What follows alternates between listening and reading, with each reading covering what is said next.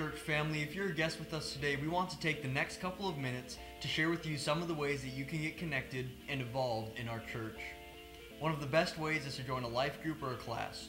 You can find a complete list of our 65 life groups or classes on our website. They meet here in the building and also in the Fargo-Moorhead area throughout the week. Pick up the events brochure at guest services for more details. And hey, if you're a parent of a child, we have an exciting children's ministry for your children to be a part of during our Sunday morning services. And we also have a nursery available during our Sunday evening service. If you're looking for more places for your child, ages 5 through 5th grade, to get connected, our children's ministry has Wednesday activities during the school year, which begin again this August. If you're a youth, we have our youth group that meets during the summer months on Wednesday nights at 7 p.m. for junior high through senior high. Enter through door 7 and I would love to see you there. If you're in college, we have a great ministry called Chi Alpha. During the summer months, they meet here in our building as well in the Student Ministry Center on Tuesday night at 7 p.m. They also have college small groups that meet on or around the campus. Check out their website at fmchialpha.com for the times and locations of those services and small groups. If you're a young adult, then we'd love to encourage you to be a part of our young adult ministry called The Canvas. It meets right here in our building Thursday nights at 7 p.m. in the Student Ministry Center. And don't be alarmed by all these ages. We also have something for adults and even senior adults. Check them out on our website. We have adult classes, we have life groups, and other activities. Once again, thank you so much for joining us for our Sunday services. If you have any questions, do not hesitate to talk to a pastor or our hospitality team out in the lobby.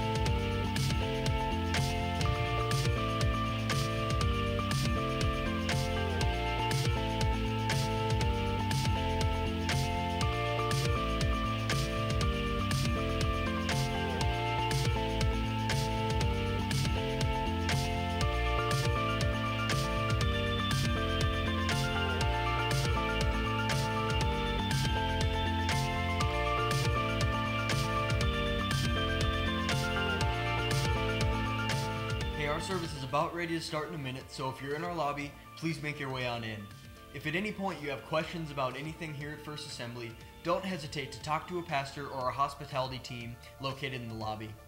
Hey, if you're a parent of a child, we want to encourage you that if your child gets restless during the service, we have parent-child rooms on either side of the sanctuary which have TVs, so you will not miss any part of the service. And better yet, we have an incredible children's ministry where your kids can enjoy an age-appropriate service created just for them. So as a parent, you can rest assured that your little one is having fun while you're in the main auditorium. It's our hope here at First Assembly that from the moment you arrive in our parking lot to the Spirit-led moment at the altar, you will experience God in every moment and that you live life differently because of Him. As a church, we believe that the Bible is the foundation of everything we do, so as you go about your week, be in the Word so that it drives your character and empowers your relationships. Thanks for joining us for our services.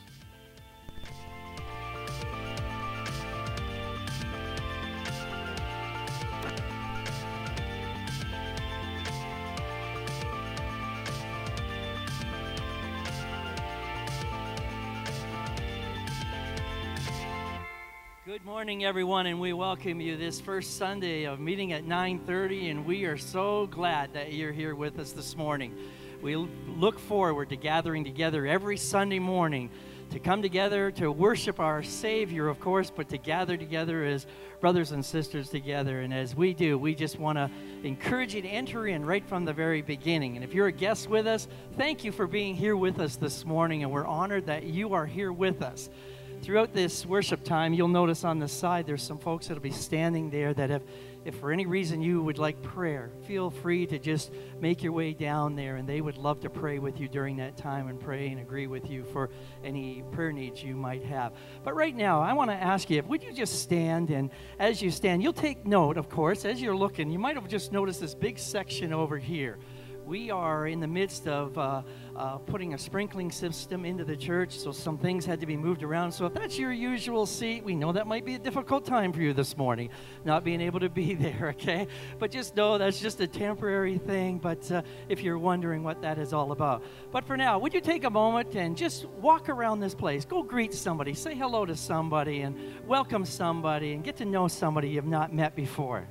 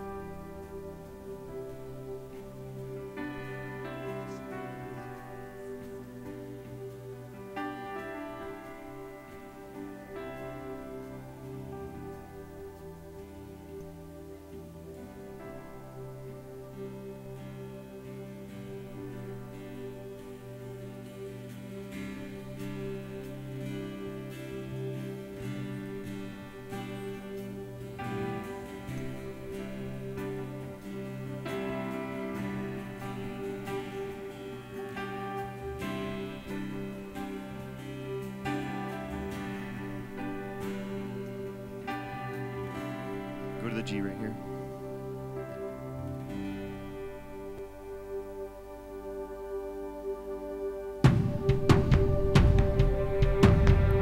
Well, good morning, church. Would you join us as we all worship the Lord together?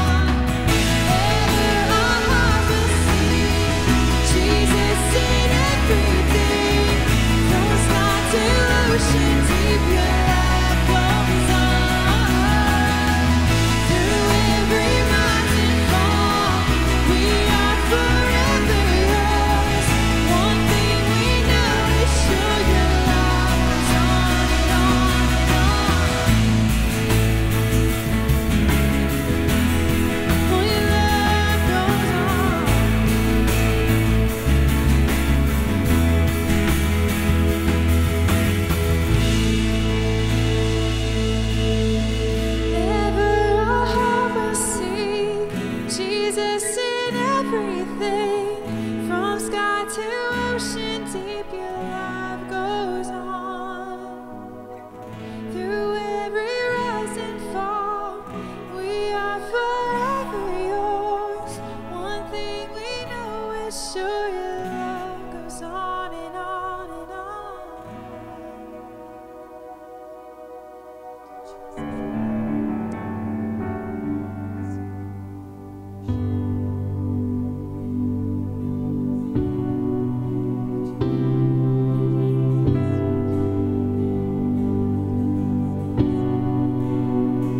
I cast my mind to Calvary.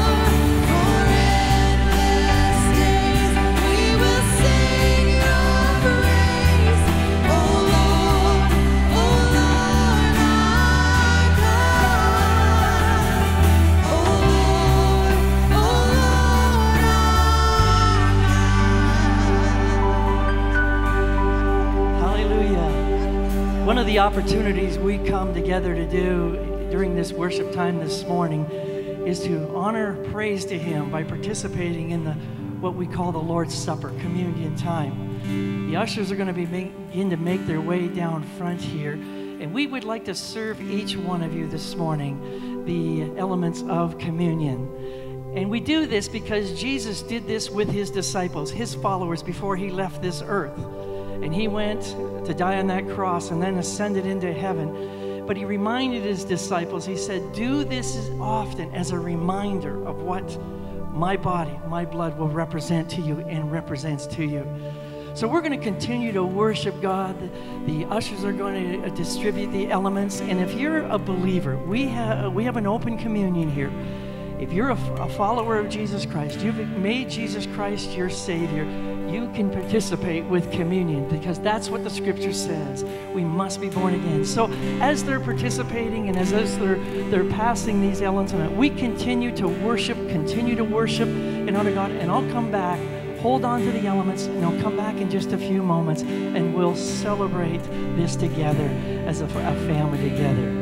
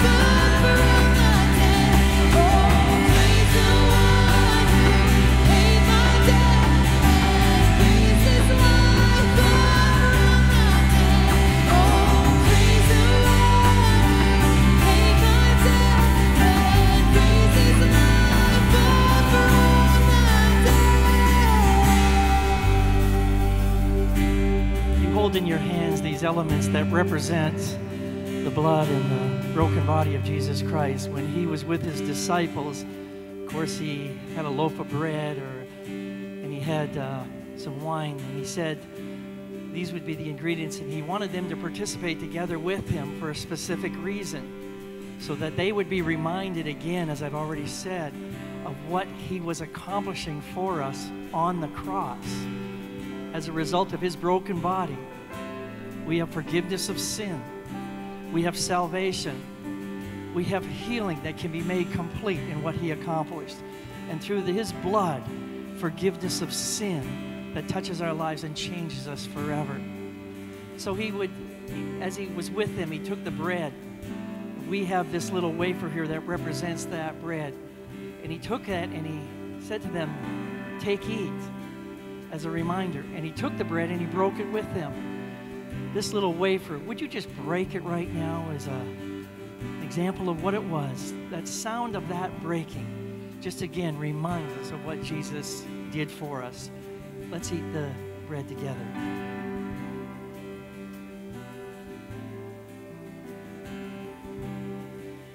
Then the scripture says he took the cup, and he did pass a cup amongst them.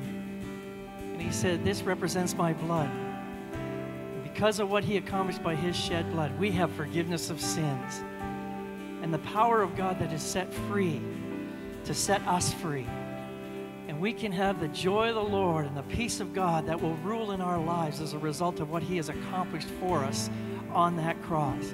So together we celebrate as a family of believers together, yes, of what Jesus accomplished for us during that time together with his disciples, but what he accomplished a few days later by giving his life for us. Let's take this cup and drink this together. Now let's again just begin to lift our hands and let's just worship him and thank him for what he has done and what he has accomplished in our lives. We are so blessed, Father, for what you have accomplished in our lives. And we thank you for our forgiveness of our sin. That God, that the joy of the Lord can be our strength. The peace of God can rule in our lives in a victorious way. We are so thankful. We are so thankful. We praise you, Lord Jesus. Carlina, lead us in a song, once again, this chorus. Let's just lift our hands all across this place. Just lifting up praise as we do that for what Jesus accomplished for us.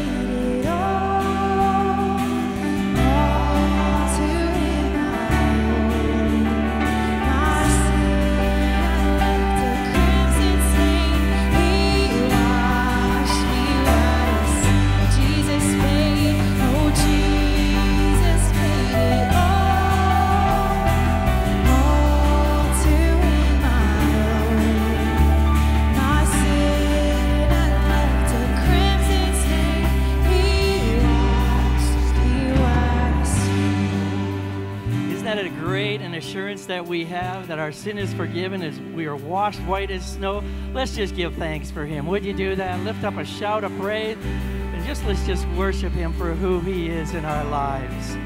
Hallelujah. Well, we've come together this morning and we are here gathered to praise the Lord, to receive from the word this morning and what God wants to accomplish in our lives, and we are thankful for this opportunity.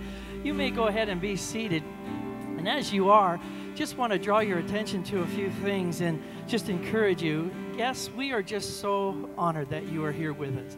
If this is your first experience here at First Assembly, thank you for being together with us. We have, as guests you may not know this, but others will, we have a brand new connection card. And you will find it in the book rack just in front of you there. We want to encourage each of you to take this. We'd love to connect with you is exactly what it says. So if you're a guest with us this morning, we're encouraging you to fill this out. But not only our guests, we're asking everyone in the place this morning, would you fill this out? One of the great things we do as a staff every Monday is when we get together, or our staff meeting following a Sunday service, is we pray over these prayer requests. And you'll find on there not only a place to put your name and information like that, but also your prayer requests or praise reports. So often we get praise reports that just bless us so much because it demonstrates that God is at work in our family here as a church. And so take a few moments to fill that out. And in just a moment when we receive the offering, we're going to encourage you to just place it in the offering baskets as they go by. Also, we just want to let you know of something else. If you're a first-time guest or you'd like to meet with our pastor, Pastor Bob and Pastor Sharon, there's a great opportunity right following this service. All you have to do is go out the double doors at the back there, turn left, and then turn immediate right into the fireside room. And they are there. We have coffee and some other refreshments for you, and we would just love for you to take advantage of that opportunity. Find out more about who we are as a church and as a gathering together, but meet our pastor and his wife and get to know what God is doing here at First Assembly. In addition to that, if you want to know more about First Assembly, we have this incredible events brochure that we put together. It is very thick this season. It's got so many things that are going to be coming up throughout the fall, and all the things and small groups and children's, youth, and young adult ministries and college ministry events going on. So you can pick one of these up following the service. As you're leaving the auditorium, you'll find it right back there on one of the tables there. And so we want to encourage you to take advantage of that as well, and take that home with you and be aware of what's taking place. I'm going to ask the ushers if they would come at this time. This is also a time that we continue to bless and worship God with our giving and our tithes to the Lord. And you will also find in the book rack in front of you there an offering envelope if you would need that.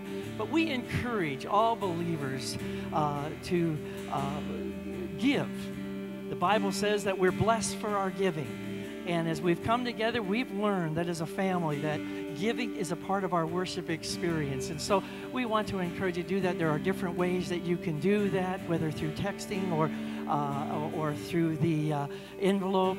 Just feel free to take advantage of those opportunities, and we encourage you to do just that. I want to pray over the offering at this time, but also want to pray over the message of the word that Pastor Bob will be bringing to us in a few moments here. Let's pray together. Father, we are so thankful that as we've gathered together this morning, there is already just an incredible awareness of your presence here. Lord, we come together to worship you and we lift you up. And Lord, through your word, would you now speak to us and challenge us? And Father, as we now return to you our offerings and gifts to you, Father, we pray that you would bless these gifts to the furthering of your kingdom, both in this community but around the world as we give to missions as well. And we are so thankful, Father, that you have blessed us in so many different ways that we're able to give in this way. In Jesus' name we pray. Amen. Amen. As you're giving, just turn your attention to the screen for the video announcements coming up. Hey everybody, we're so glad you're here today. On your way into the sanctuary, you received one of our fall events brochures. It looks like this, and it's a full list of all of our life groups and classes, as well as special events, upcoming sermon series, baptisms and baby dedications, as well as additional resources and activities from all of our ministries. All of this information is also available on our website if you prefer to access it through your mobile device. Beginning on September 7th, all of our life groups and classes launch for the fall. So take some time to look down the various opportunities in the brochure and see if you have any questions. You can stop by guest services or talk to a pastor or one of our life groups. For more information, check out our new website at churchassembly.fm for more information on missions, ways to give, and to watch and listen to past sermons. Now let's prepare our hearts to hear a message from God's Word.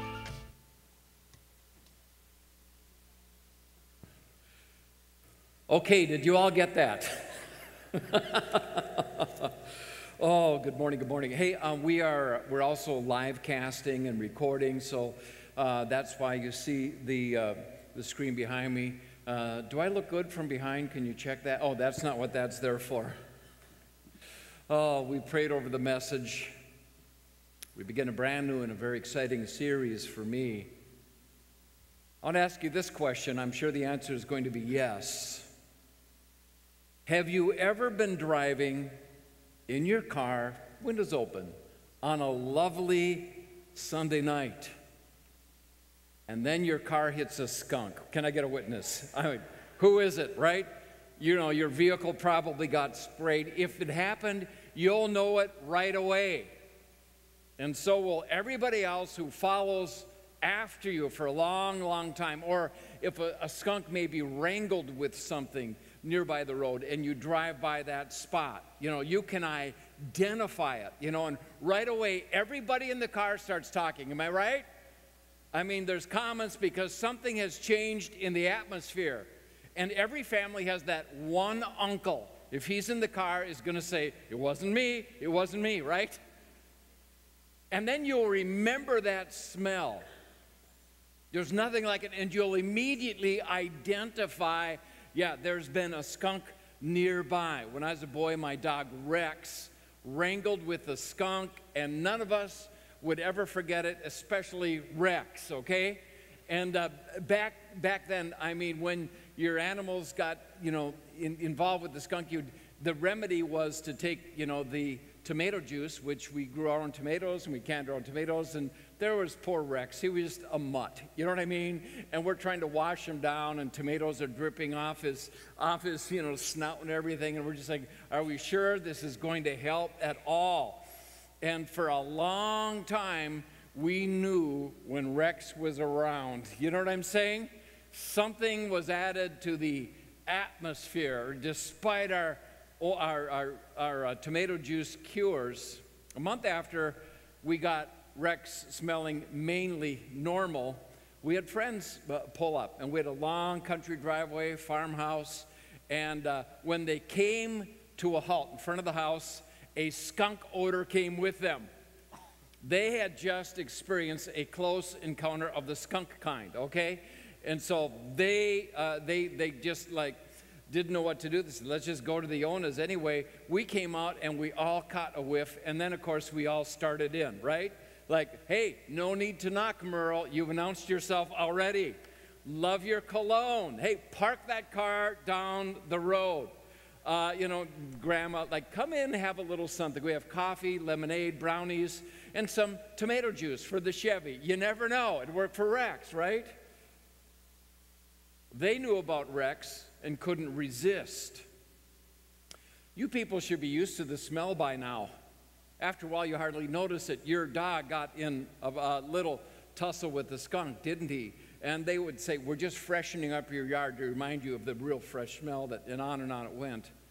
I noticed that when the car pulled up, Rex disappeared. There was a strong association with that smell, that atmosphere. I actually didn't see him around until the next morning. Atmosphere. Even a dog has learned how to avoid a certain atmosphere. Do you know you can feel an atmosphere in a room and you remember it? Have you ever walked into a room and the people were fighting before you got there? They stopped, they put on a plastic smile and said, good to see you, but you still knew something was wrong because it was lingering in the atmosphere. If you walk up to somebody's door, I'll go to people's houses, and before I even knock on the door, I hear them inside and they're laughing and carrying on and having so much fun, and you can feel that atmosphere as well. See, Jesus was creating an atmosphere that people were responding to, and we're going to read all about it. Let's start in Luke chapter 5, verse 15. However, the report went around concerning him all the more, and great multitudes came together to hear and to be healed of him of their infirmities. Something was in the air. Call it an anointing. I call it an atmosphere. I call it an environment. I call it a piece of heaven on earth. And as Jesus was ministering, there was healing in the air.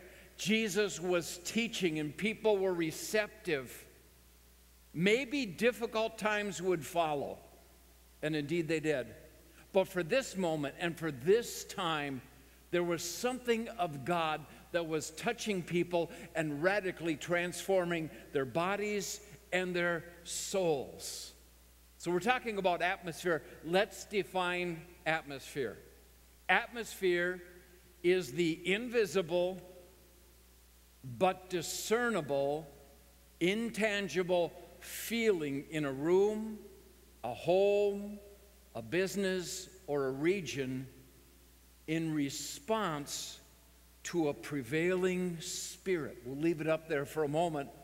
thanks to Bishop Michael Pitts, who got me thinking all about this. Atmosphere. You know it's there.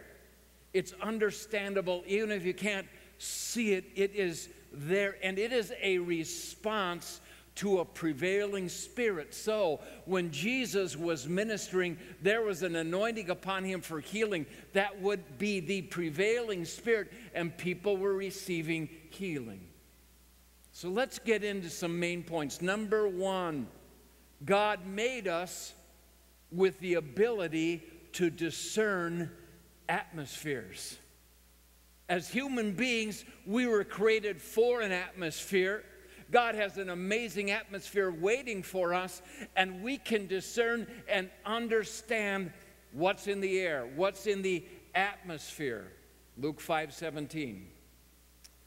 Now it happened on a certain day, as he was teaching, that there were Pharisees and teachers of the law sitting by, who had come out of every town of Galilee, Judea, and Jerusalem.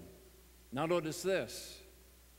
And the power of the Lord was present to heal them.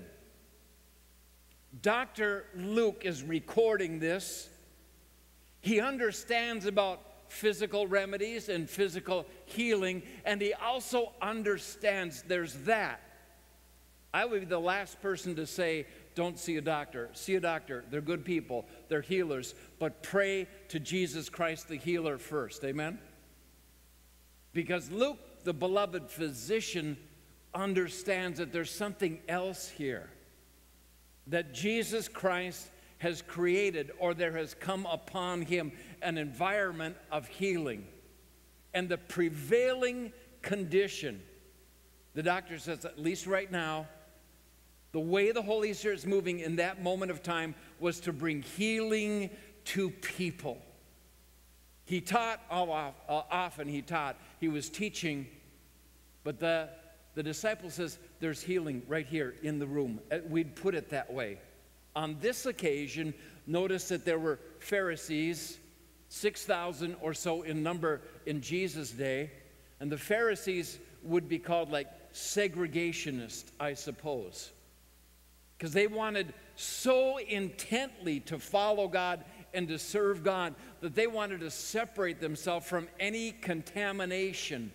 They wanted to obey the law so completely that they had the law, and then around the law they put a hedge, meaning they went further than the law required. The law had a lot of requirements, but they said, just so we don't mess up in any way unintentionally, let's create a safety zone. We don't even want to get into the safety zone before we hit a violation of the law. Then there were the teachers there. These were the theologians and the lawyers of the day. And their mission in this moment was to scrutinize Jesus and look for faults. They were there because they had spent their life being religious.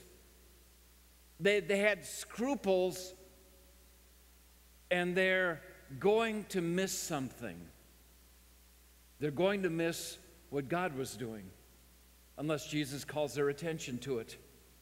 I remember talking to a realtor a while ago, and the realtor said this, you know, when people go to look at a house and they're interested in buying, they want their dream house, but they're looking for faults. I said, what do you mean? They're looking for flaws. They're looking for anything that is wrong. That's why when people sell a home, they try to create curb appeal. They try to make everything look right. That's why they paint the walls.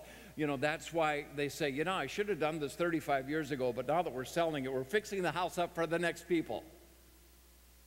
Because there's so much at stake, people don't want to make a mistake in the way that they buy their home. And there was so much at stake here, and so many people were starting to follow Jesus, and they were hearing all about healings and teaching and everything, but their frame of reference is, yeah, but let's see if he breaks the law. Let's see if he breaks the teaching of the law. I mean, there are always people like that. You know, we call it a Pharisaical attitude. Their attitude to the masses is, I'm okay, you're not okay, try harder. You never want to be in a church like that. Give me an amen, somebody. You're not sorry, you just have to try harder. No, work harder, earn more, try harder. You work from grace, you don't work for grace. But these are the people that always found something wrong, and yet at the same time that's going on, healing, a climate of restoration is activated as well. See, I believe climate means something. It's the general weather conditions that prevail in an area over a long period. If you're in the Red River Valley, we have a climate. And you invite your friends to come here during the summer to enjoy our climate. Because what predominates typically in the summer is what we've been enjoying right now. It's the average weather. Last night I was in Gooseberry Park. We had a wonderful celebration of Redemption Road's first year. God is doing so much. The press was there. You probably saw on the news last night if you watched the news. Wonderful articles, wonderful coverage from the reporters that were there telling all about the goodness of God and what God was doing. And you know, it was a beautiful night. It was one of those summer nights where it was warm but no humidity. Amen? And the night before, they had been spraying for mosquitoes. Hallelujah. So none of them were there singing Power in the Blood. That's good. And we had the coffee going, and there was a silent auction, and there were testimonies. Pastor Stephen Widner was singing. Pastor Travis Lynn gave a great testimony and a message, and it was just one of those times where you said, this just feels good, weather-wise, but the spiritual climate felt terrific. There's a climate, sometimes people talk about a climate of political unrest. I thought somebody would say amen right now. And if you see on the screen that verse, and the power of the Lord was present to heal them. Them, everybody there, and the Pharisees and the teachers of the law. The call of God to them was not come and be skeptical. It was come and be healed. You see, there can be a prevailing presence, whether good or bad, and you can go along with it or not, because you get to create your own climate. And it seems like the Pharisees and the teachers of the law had a microclimate. I mean, everybody else was seemingly enjoying what God was doing, but they were resistant, and they were questioning, and they had things in their past that would cause them to be that way. While other people are responding positively, they're not there. Luke 5:18. Then behold, men brought on a bed a man who was paralyzed, whom they sought to bring in and lay before him. Mark says there were 4 men who brought a paralyzed man all the way to Jesus because they said, if the prevailing climate is healing, doesn't it just make sense to bring our friend, our relative, however they were connected, let's get in that climate. Let's bring him. They were discerning the atmosphere. And so there they go. And right away you're going to notice something. Verse 19 of Luke 5. And when they could not find how they might bring him in because of the crowd, they went up on the housetop and let him down with his bed through the tiling into the midst before Jesus. Let me tell you something. When God is moving, there are always obstructions to getting into the prevailing atmosphere of God. There always will be, and most of them are inside of us. You have a man, he's a paralytic. That is his condition, and it is keeping him from running to Jesus Christ. It is keeping him from following him. It's keeping him from doing what the woman with an issue of blood did. She said, I am going to finagle my way through this crowd, and if I can just touch a little bit of his garment, I'll be healed. He couldn't do that. The truth of it is our own internal spiritual conditions Our own climate sometimes prohibits us from locking into the climate that Jesus Christ gives. Sometimes people get in the way and they contribute to the problem. But sometimes people help you to get to Jesus Christ.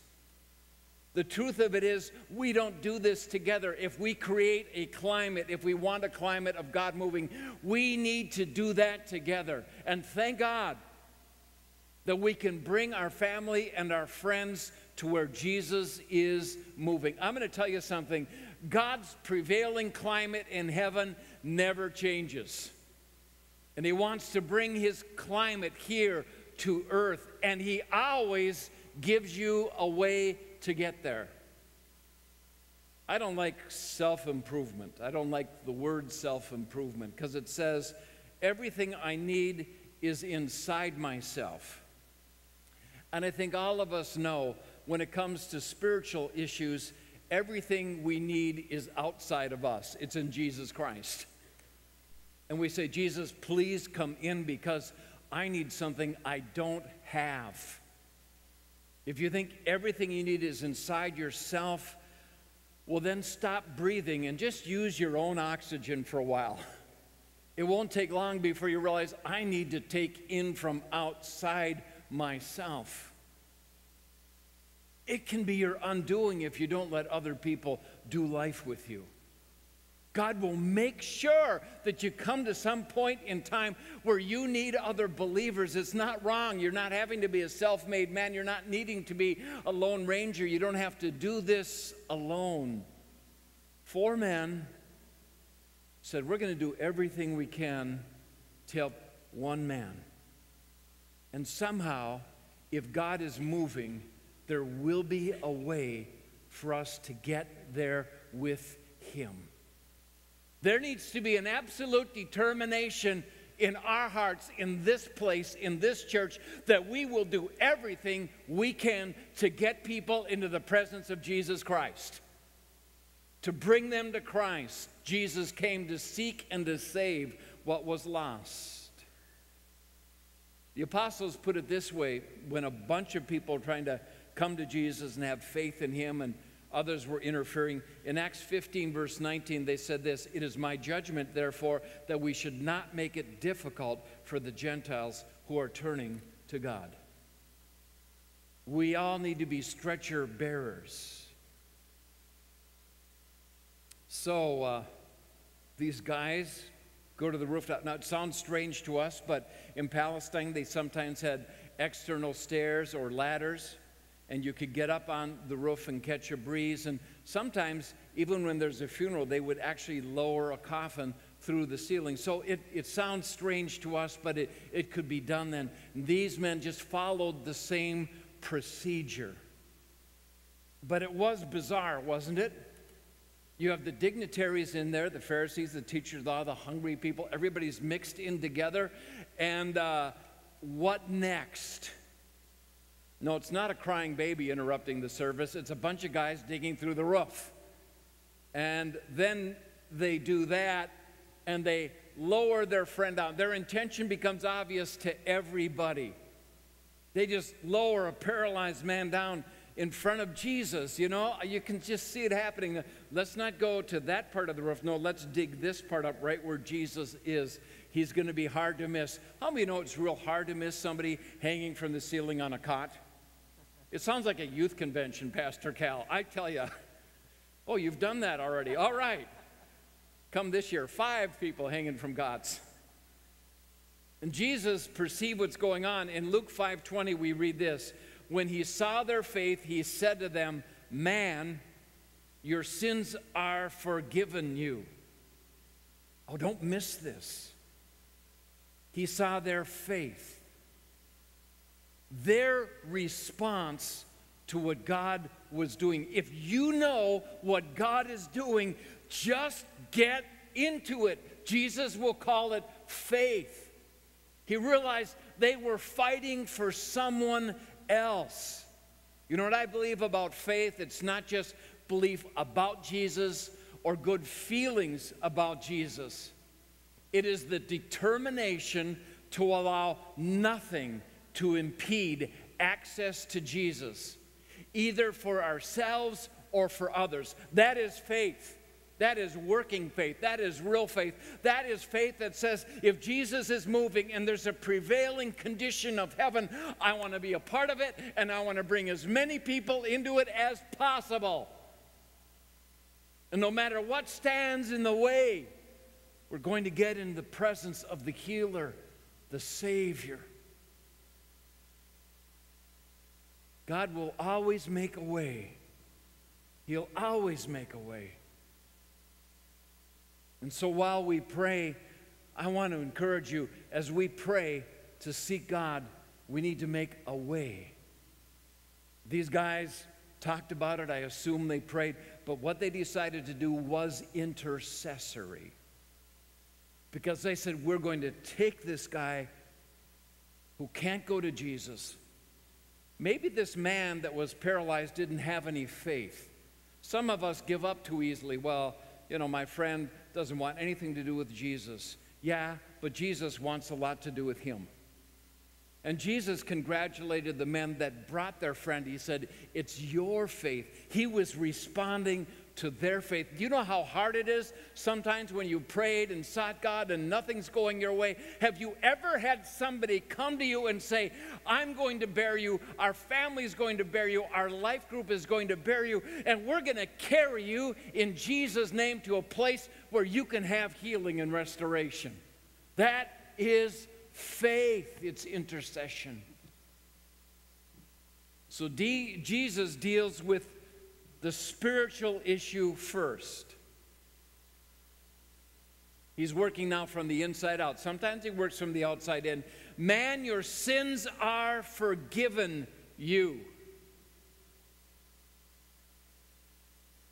So, you have a meeting. Jesus keeps teaching. A man's lowered. The Pharisees are looking for a fail, and they said, we have an epic fail here. Look at verse 21 of Luke 5. And the scribes and the Pharisees began to reason, saying, who is this who speaks blasphemies? Who can forgive sins but God alone? You see, a different spirit was working in them.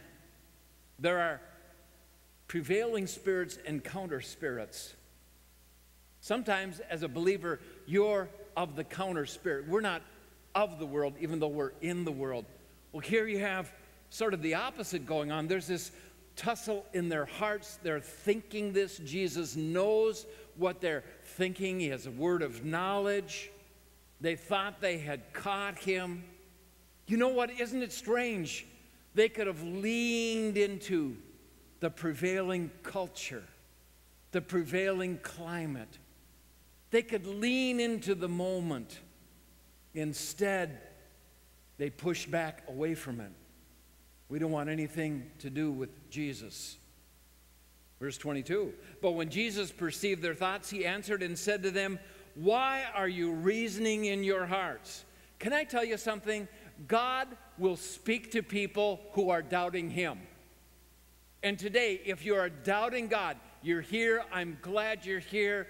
Thank you for showing up, but you have your doubts about this, that, or the other thing. And somebody may have told you, you might be laboring under the impression because you have what I call honest doubts, that God is not going to answer your prayer. God will speak to you in the middle of your doubts.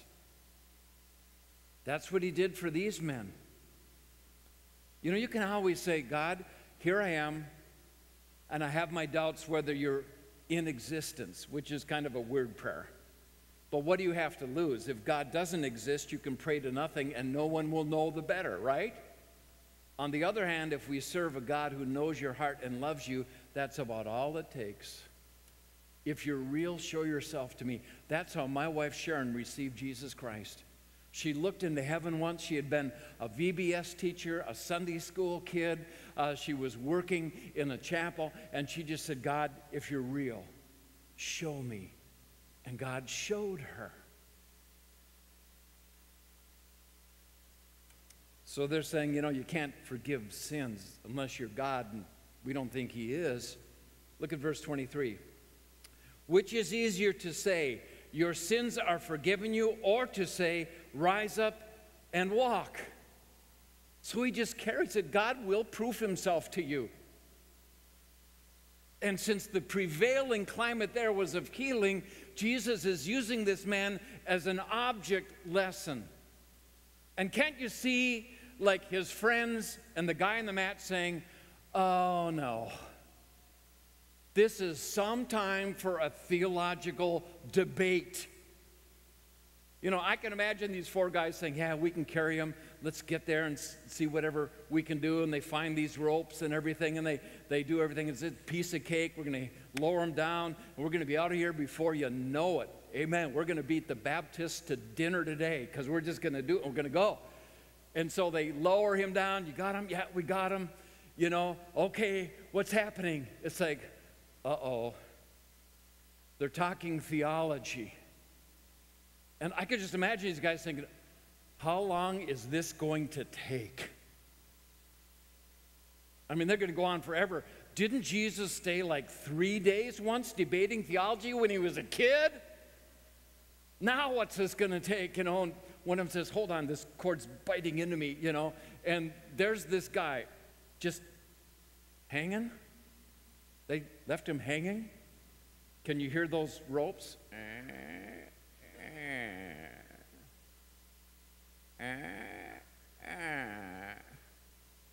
One guy loses his grip.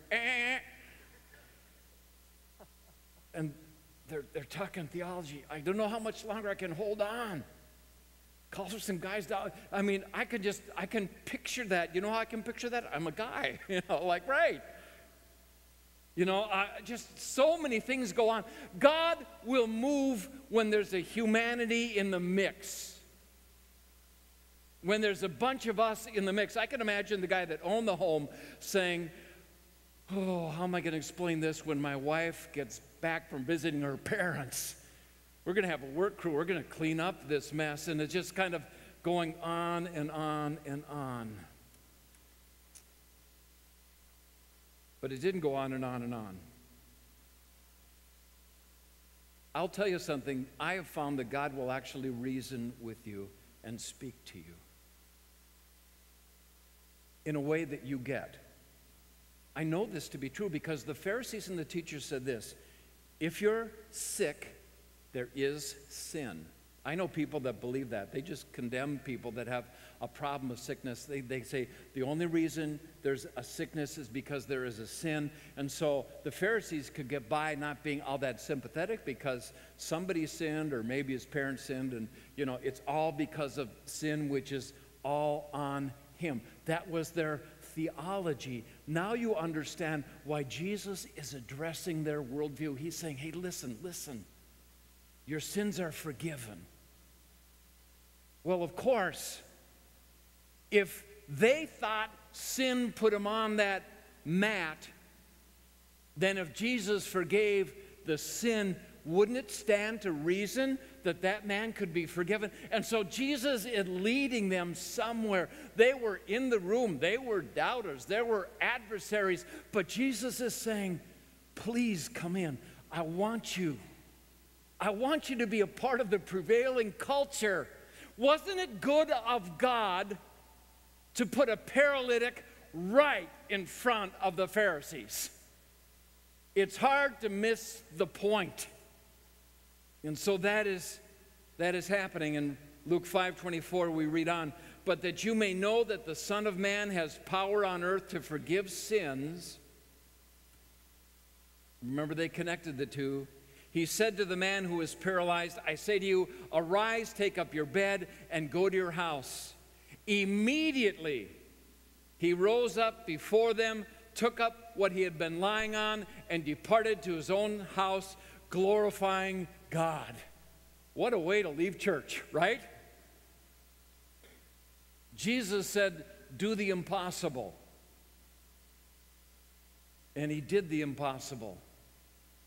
You know what? I don't blame him for not hanging around that place. Do you? Before anybody could talk him out of it, before somebody could condemn him, before somebody with an over-religious spirit could pull him back, he said, I am out of here. I'm going to show myself to my family. And verse 26 says this, And they were all amazed, and they glorified God and were filled with fear, saying, "We have seen strange things today." I mean, they moved a little bit.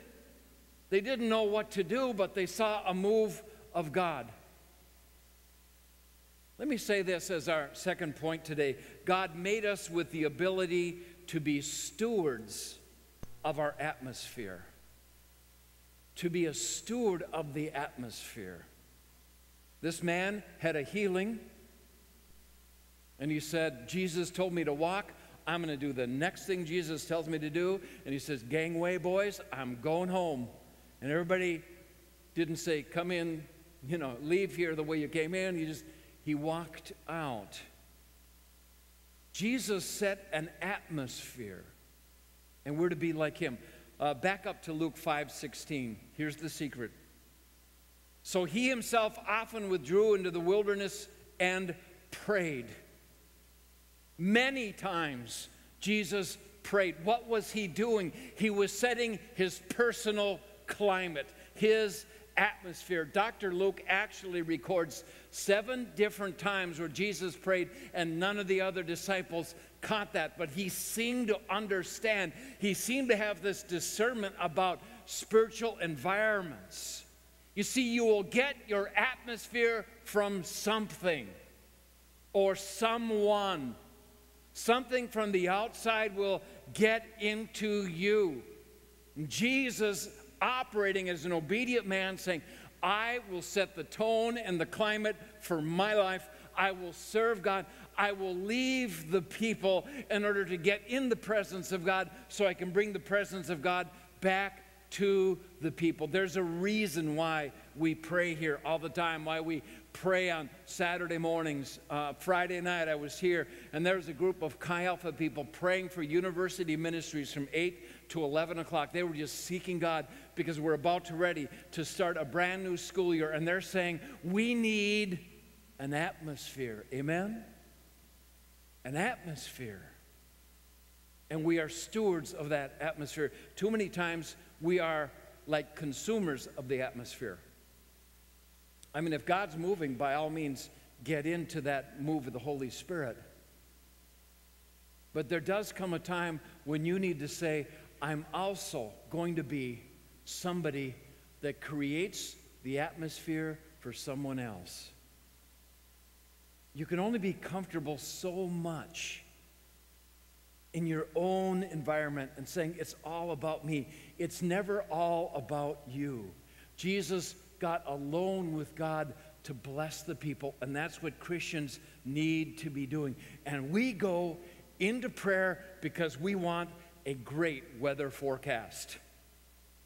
Psalm 150 verse 2 says, praise him according to his excellent greatness. In other words, your life will be up and down all the time. You'll have good things and bad things. You'll be busy, not so busy, but then super busy again.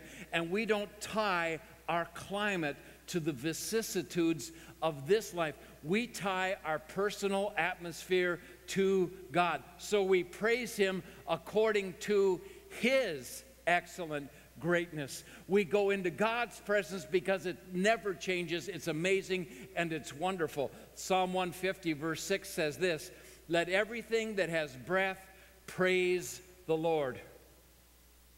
And you say, at all times, I can be somebody who praises God. I can determine the prevailing conditions of my life. Paul and Silas are thrown in prison. They're beaten because, well, the climate where they were was antagonistic toward Christianity, toward Jesus. They wouldn't give up. They said, no, we are going to preach about Jesus Christ. So there they are in the inner hold. You see, the trick is don't let the world's climate get into you. You bring God's climate into the world. Hallelujah. So all the other prisoners are listening, and they know what's going on. Word travels fast, and there's Paul and Silas, they're beaten, they're destitute, they don't know what's going to happen.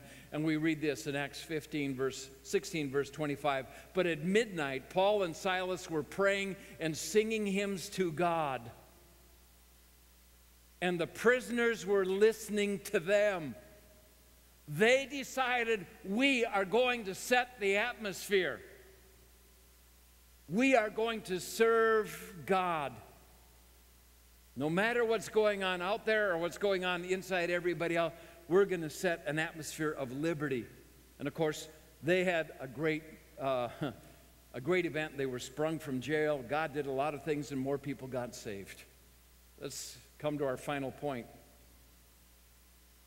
Your dominant atmosphere determines what grows in your life. Let me just get really personal. What are you watching? What are you listening to? What are you thinking about? Because your climate comes from outside.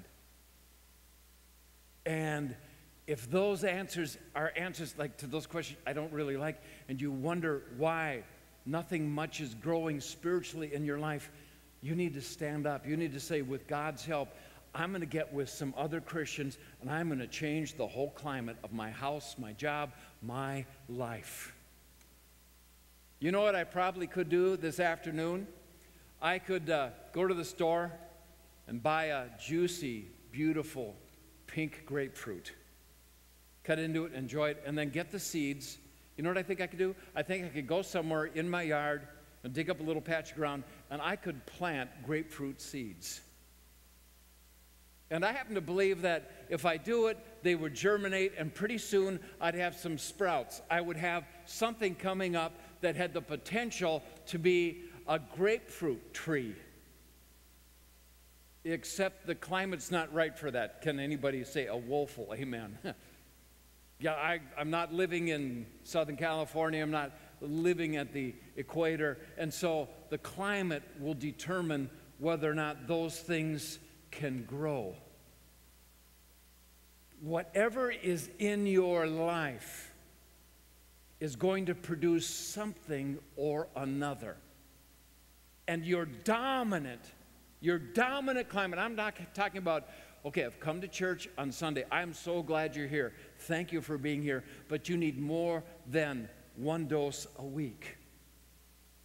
You can have a little windstorm one day a week, and that's not a climate. A climate is what prevails in your life. And whatever prevails in your life is going to bear some fruit. And then your atmosphere is going to affect everybody around you. So if actually I could pull off the grapefruit thing and invite my neighbors over for fresh-grown grapefruit in January, that would make a pretty big splash, wouldn't it? Well, I can't do that in the natural, but there are some things I can do in the spiritual that will cause some fruit to grow that other people get to eat. Notice the atmosphere at the end of this story. Luke 5:26. And they were all amazed, and they glorified God and were filled with fear, saying, we have seen strange things today. Strange. Paradoxus. We get our word paradox. Something happened they weren't expecting whatsoever. I mean, there's a Son of Man healing a man they thought was a sinner forgiving sins. Somebody with an incurable disease in a heartbeat undeniably was healed right in front of them. There was something that grew in that environment, is what I'm saying. As we close, I want to tell you this. You can enjoy the atmosphere of heaven because Jesus will always make a way for you. Are you the man on the mat?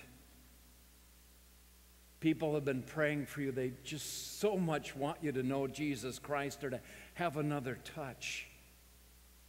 Suspended, as it were, right now in a moment in time. And frankly, there are those voices that would just as soon you stay crippled, you stay confined, you remain unforgiven. They would be quite happy There would be no disruption to the status quo if that were your status.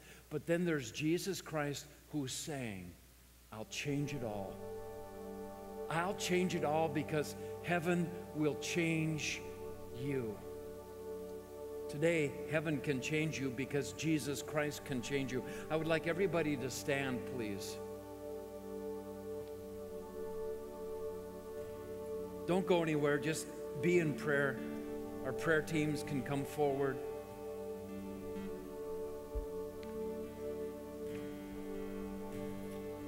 Would you pray with me? Bow our heads, close our eyes.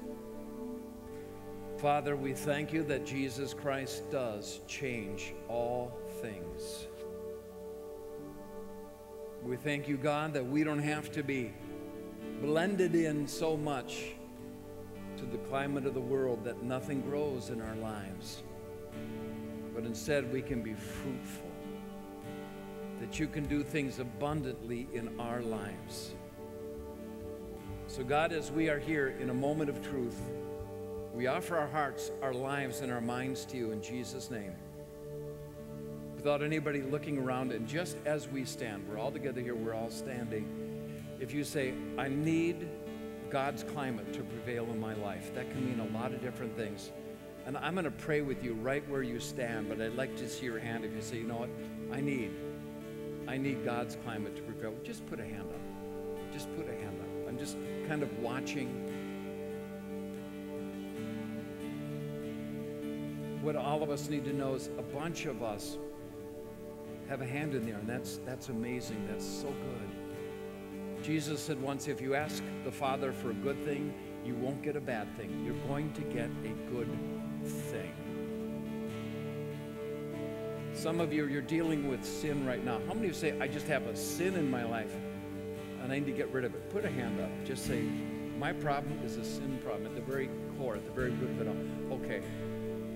Thank you. Thank you for raising those hands. Put them down. Put them all down. Here's what we're going to do.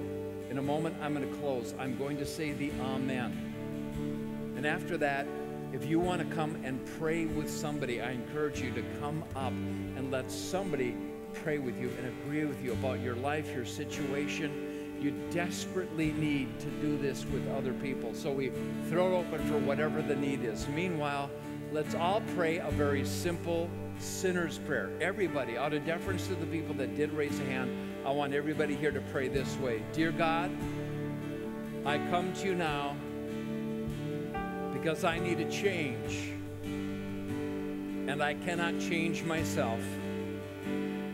I need your power to work in me and to work on me so that I'm a new person.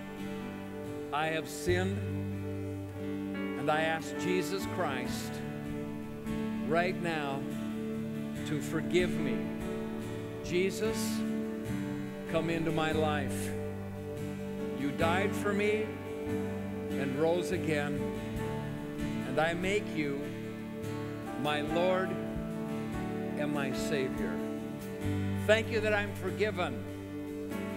Direct my steps from this moment onward.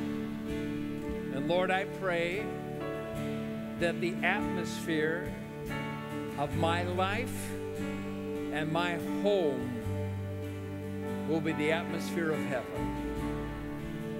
Thank you in Jesus' name. Father, we do thank you for these moments we've had, and as we leave, oh God, we want to take a piece of heaven with us wherever we go. Bless your people. Confirm your will to them. For those that are seeking you, may they be found of you. Lord, rejoice over each one this day and this week. In the mighty name of Jesus, we pray. Amen. God bless you. Have a great day. Good to see you. Feel free to come forward if you'd like to get prayer.